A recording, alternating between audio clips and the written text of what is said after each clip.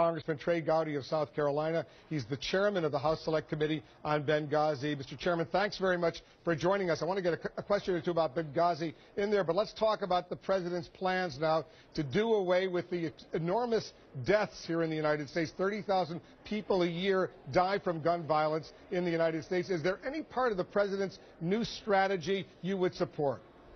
Sure. And what I would advise the president, having spent 16 years prosecuting gun violence, is we need to do a much better job prosecuting current gun violators. Wolf, gun prosecutions are down over the past 10 years. If you look at the current background check denials, in 2012, the last numbers I saw were 80,000 background check denials. Out of those 80,000, there were less than 500 prosecutions.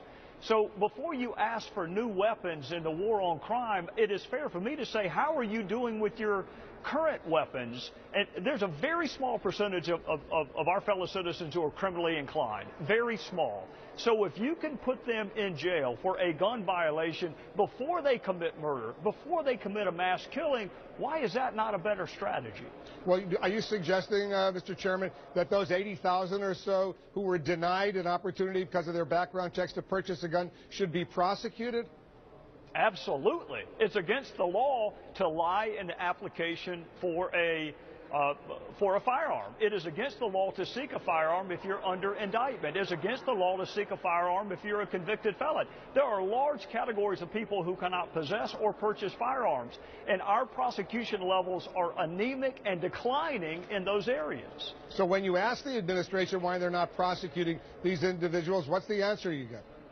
Well, I have asked both Attorney General Holder and Attorney General Loretta Lynch, and I am biased towards prosecutors. I admit that up front. They tell me these cases lack jury appeal. Nobody gets that better than I do. I've stood in front of lots of juries and didn't have an appealing case. Murder is appealing to a jury, but your objective is to prevent the murder. So you have to prosecute them for that fundamental violation, whether it be a background check, whether it be a felon in possession, whether it be you've been court-martialed and you're in possession of a firearm. All those categories are prohibited persons. Wolf, you probably know this. If you're not in the country legally, you can't possess a firearm. If you've overstayed a visa, you can't possess a firearm. So what are you doing with the current laws before you tell me we need more of them? Are you going to support the president's proposal for $500 million, $500 million to increase the issue of mental health, to make sure that people who don't have proper mental health can't go out there and buy a gun? Well, I am supportive of the concept of people having access to mental health.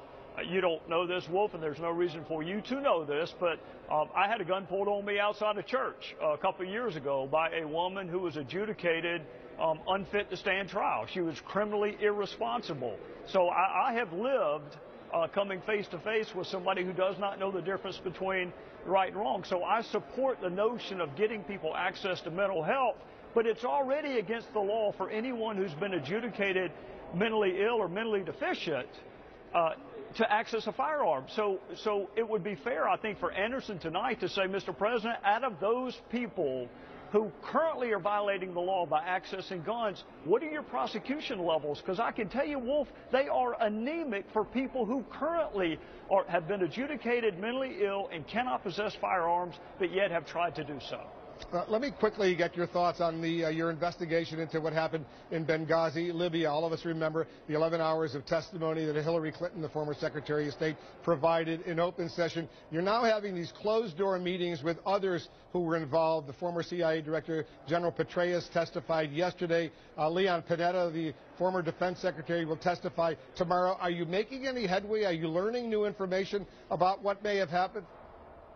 Yes, sir. We're actually doing an interview today with a witness named Charlene Lamb. We are up to our 66th witness interview, the overwhelming majority of which have never been talked to by any congressional committee before. And you're right, Secretary Clinton was in public, but it's the only one that's in public, and it's the only one that's going to be in public because the private transcribed interviews are so much more effective for gathering information than a public spectacle. So all the rest of them are going to be in private, and all the rest of them will be productive.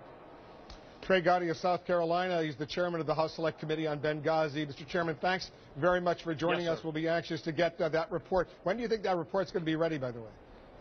Well, boy, if you could help me speed up the administration to get me documents, I'd be grateful to you, Wolf. I want to wrap up tomorrow, but I've got a dozen more witnesses, and I've got 3 departments that haven't given me my documents. I want to get it done as soon as possible. Maybe they'll listen to you. They're not listening to me right now. All right, well, we'll stay in close touch with you, and we'll be anxious to read that report. Mr. Chairman, thanks very much. Congressman Trey Gowdy of South Carolina. He's the chairman of the House Select Committee on Benghazi. Mr. Chairman, thanks very much for joining us. I want to get a question or two about Benghazi in there, but let's talk about the president's plans now to do away with the enormous deaths here in the United States. 30,000 people a year die from gun violence in the United States. Is there any part of the president's new strategy you would support? Sure. And what I would advise the president, having spent 16 years prosecuting gun violence, is we need to do a much better job prosecuting current gun violators. Wolf, gun prosecutions are down over the past 10 years. If you look at the current background check denials, in 2012, the last numbers I saw were 80,000 background check denials. Out of those 80,000, there were less than 500 prosecutions. So before you ask for new weapons in the war on crime, it is fair for me to say, how are you doing with your current weapons? And there's a very small percentage of our fellow citizens who are criminally inclined, very small. So if you can put them in jail for a gun violation before they commit murder, before they commit a mass killing, why is that not a better strategy? Well, are you suggesting, Mr. Chairman, that those 80,000 or so who were denied an opportunity because of their background checks to purchase a gun should be prosecuted?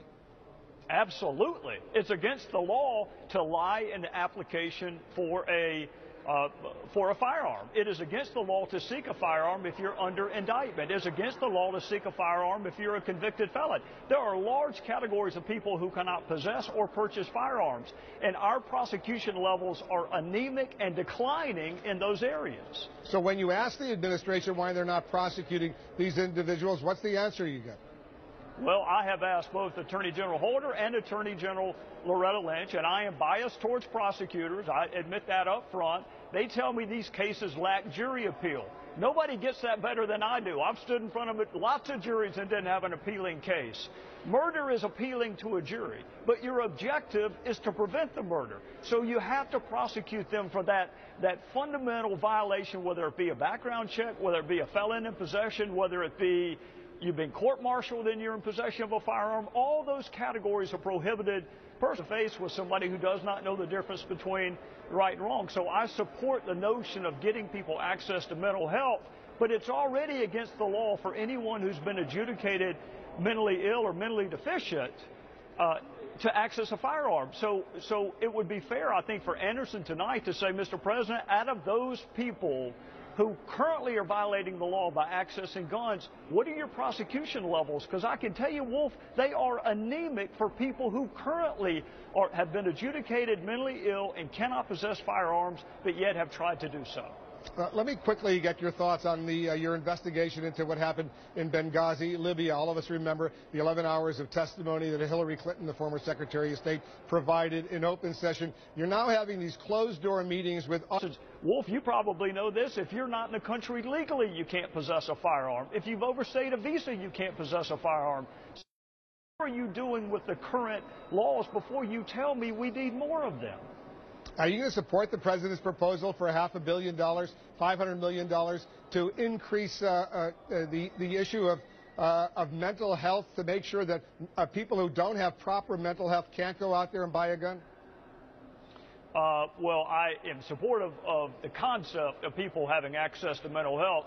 You don't know this, Wolf, and there's no reason for you to know this, but I had a gun pulled on me outside of church a couple of years ago by a woman who was adjudicated unfit to stand trial. She was criminally irresponsible. So I have lived coming face to